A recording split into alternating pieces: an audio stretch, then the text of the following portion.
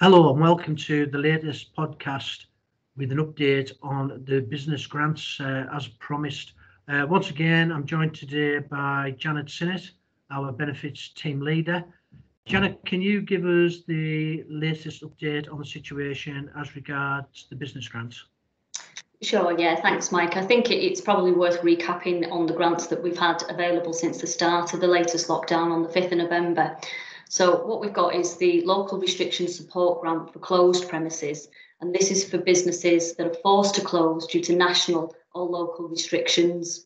So during the recent lockdown, we've administered a grant for all those forced to close during the 5th of November and the 2nd of December. We're still verifying applications and making payments to eligible businesses, as this scheme is not closed. It covers the whole of the lockdown period. It's linked to the business rates system, so the business must be paying business rates to be eligible. And to date, we've paid out just under £750,000 to 506 businesses.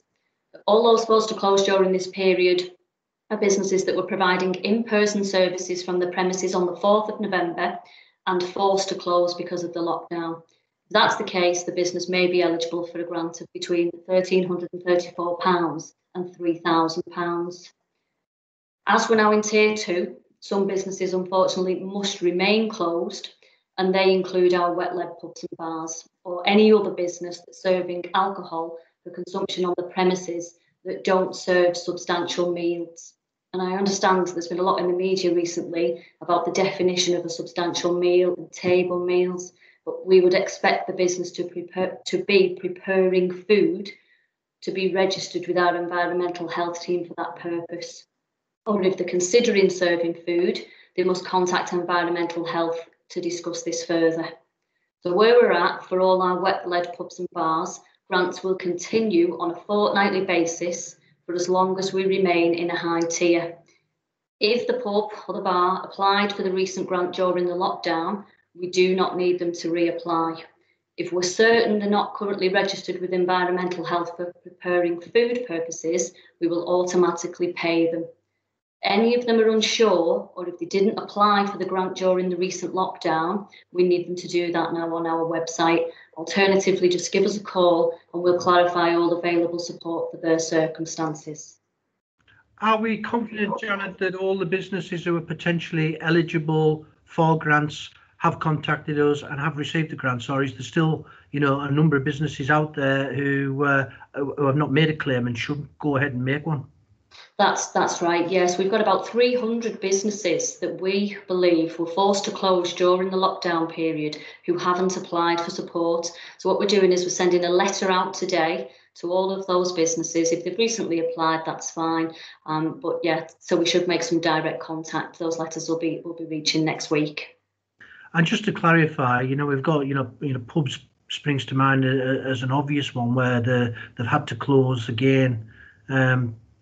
Because we are tier 2, those pubs that have received a grant during the lockdown, what you're saying is they don't need to apply again if we've already paid them. We'll just do that automatically going forward. That's right, yes. Every 2 weeks, the grant amounts are going to be half of the recent lockdown period.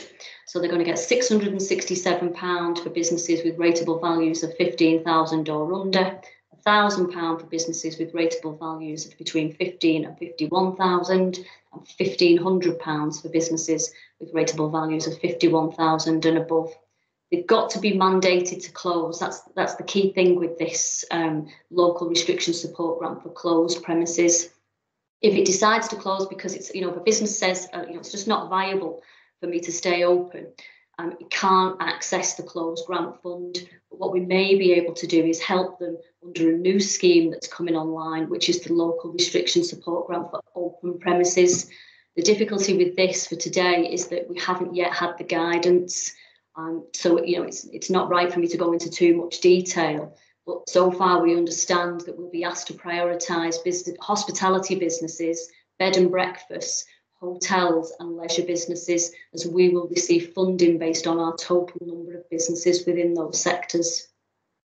So how would that same grant cover, again, I'll use a pub as an example, that have decided to open where, they're mandated to shut, but they've decided to open because they're going to put some kind of food offering on. but clearly their business is still going to be severely impacted, by the current restrictions that's in place. Would this discretionary grant or whatever it was you described it as, would that be in place to help them potentially? Potentially, yeah. So if it's a wet lead pub, it can't open, it's got to shut. So it applies for support under the local restriction support grants for closed premises. If they open because they offer food and they don't get support under the closed, then they will come under the sector of hospitality businesses that we may be able to support under the open scheme. We understand with that it's just for tier 2 and tier 3 areas only. It's a fund that will be available until April 21. And we understand that we may be able to make a rolling payment for every 2 weeks that we remain in tier 2, or if we moved into tier 3. And what's the sort of timescale you're anticipating on getting the clear guidance that you need to start authorising those payments, Janet? We've been told that it should be with us by close of today. So yeah, we just need a bit of time to, understand it, create a local scheme, because the expectation is that we create a local scheme, and we hope to open the application process for those, soon after. But we'll communicate everything on the website, through the socials, as we usually do. I'm imagining, some people might ask, we've got 300 businesses who are potentially eligible to get a grant from the council. Why do we not just publish them? But does GDPR prevent us from publishing a list of all the people who could potentially apply for the grant?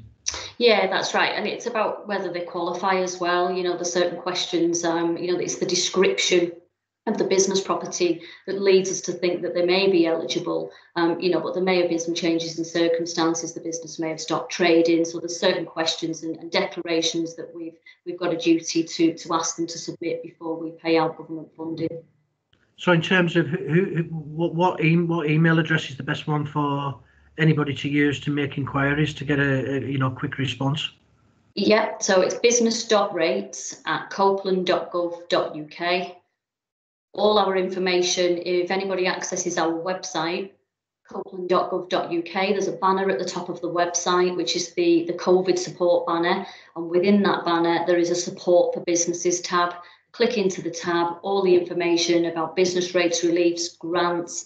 There's some information in there regarding businesses that may be unsure about food and the requirements as a result of us going into tier 2. So everything is on that page. But again, call us up. The team are here to help if you want to reach us via the Copeland main phone number. And I would add to that, residents, and businesses that they can WhatsApp me personally or send an email directly to me, mike.starkey@copeland.gov.uk, and I will forward that through to Janet and our team, and we'll try and get a response as quickly as possible. Is there any other key messages at this stage, Janet, that you would wish to update residents with? No, I think I've covered it all off, really. I think it's just to summarise, closed grants are there for people who, are mandated to close. And then there's often, as we found, during the whole pandemic, there's often this discretionary element. In the past, it's, we have got the additional restrictions grant, which we opened as a result of being in the lockdown. But the only other thing I'd like to say about that is that, this is not just for businesses that have got a premises. This is anyone who is self-employed, either been forced to stop working because of the lockdown, or they can still work, but they've been severely impacted. An example, just to give you an example, it might be a taxi driver. He can still work, but yet his takings are down because all the pubs and bars are closed. We also know that a lot of self-employed people have been unable to access the self-employed income support scheme. If that applies to you, please apply online now for this additional restrictions grant fund. And equally, if you're in receipt of self-employed income support, you can still apply for the additional restrictions grant, because it won't affect your self-employed income support payments either. And is it your department who are managing those grants, or would that be Amanda Starr picking a number of those up? The self-employed income support is not by the local council, so that's all administered by HMRC.